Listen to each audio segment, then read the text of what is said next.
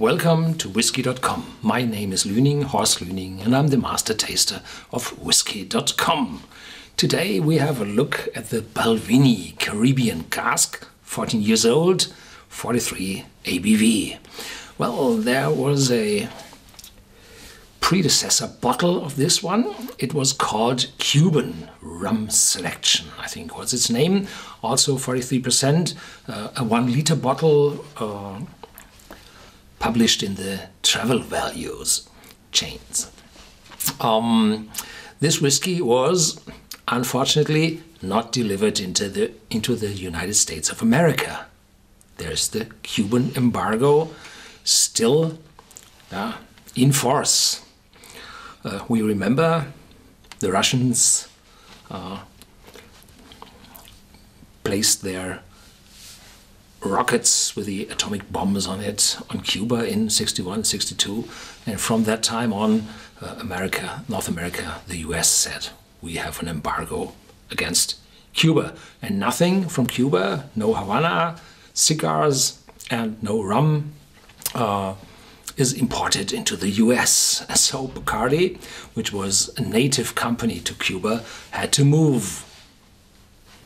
Today, Bacardi is no longer producing in Cuba. Well, I think the government took over in Cuba. I don't know, 57. So, to develop the American market as well as the rest of the world, Balvenie published the Caribean Cask bottle, or this Caribean Cask bottle, a year or two later, and now this bottle is available, I think, all around the world, including the US.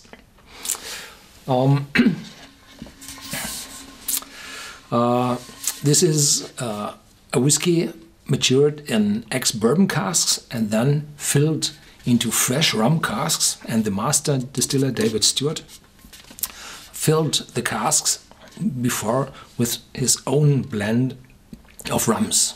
So he decided which rums shall mature in those casks for how long, and the Balvenie distillery as well as the Glenfiddich distillery, they are close to each other, belong to the William Grant and Son company, which is a privately owned since 5 generations distilled spirits company, and they have the Grant's blends, you may know, as well as gin and in modern times also vodka, I think, and they might have rums. And from those casks, this whiskey got his aromas. This might be fresh and wet casks, as the Scottish say. When the rum is drained out of the cask, and then immediately afterwards the whiskey is filled in, then you call it a wet bottling, a wet filling, and this, of course, transfers more aromas into the whiskey. I do not like rum at all. There's only 1 or 2 rums I ever tasted which were, well, good. There is a taste in the rum I do not like at all. So be careful when I do not like this whiskey very much. It's my taste. People who like rum may decide completely different. So, specially selected Balvenie finished in casks that previously held rum distilled in the Caribbean. The delicate, fresh taste of Caribbean rum enhances the Balvenie vanilla notes in the finishing, whilst adding spicy aromatic quantities to the whiskey. So there's this aromatic taste of the rum as well as the oak wood in which the rum matured. The Balvenie distillery remains totally dedicated to the traditions, care and craftsmanship of malt whiskey making, and has been owned and managed by the same independent family company for 5 generations. It's established 1892. And Glenfiddich started on Christmas Eve 1888 or 1889, I think. I don't know, I remember exactly. So this distillery was built shortly afterwards. Nowhere else you will find a distillery that still grows its own barley, that still malts in its own traditional floor maltings, that still has coopers to tend all the casks and a coppersmith to tend the stills. Yes, I visited the Balvenie distillery and saw all that. But I doubt if the complete amount of barley is produced on site.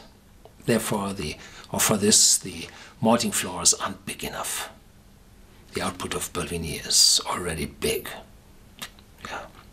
From this distillery comes Caribean Cask, characterized by toffee, vanilla, and a hint of fruit.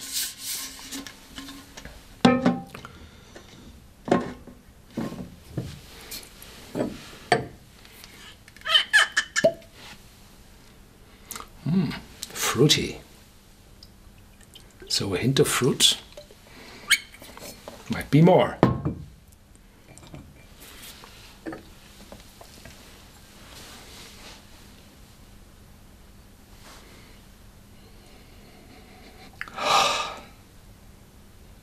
Toffee and vanilla, very present in the nose. And then an aromatic rum note in the back. Whoa, no.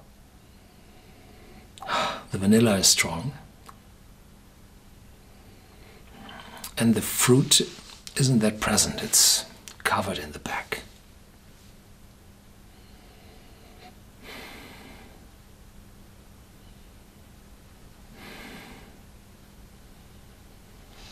The rum is there, but not too strong. So it still disturbs me. And the sweet toffee isn't able to cover it completely.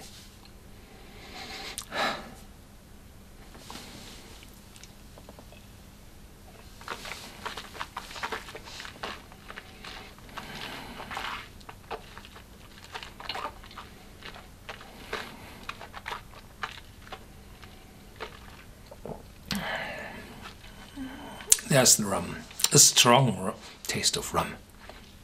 Very aromatic in the back. Oh, some cacao.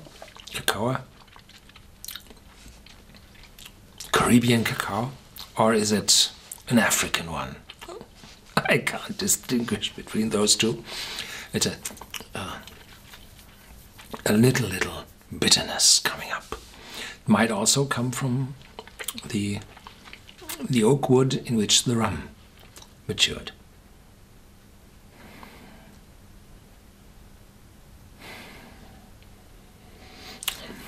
It's a very strong whiskey. For this 43 ABV, it's really strong. It covers your whole mouth. And the rum is still there. The cacao is there. And an oakiness appears.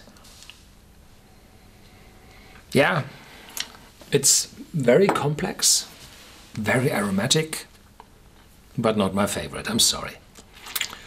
Thank you for watching, and please stay tuned with Whisky.com.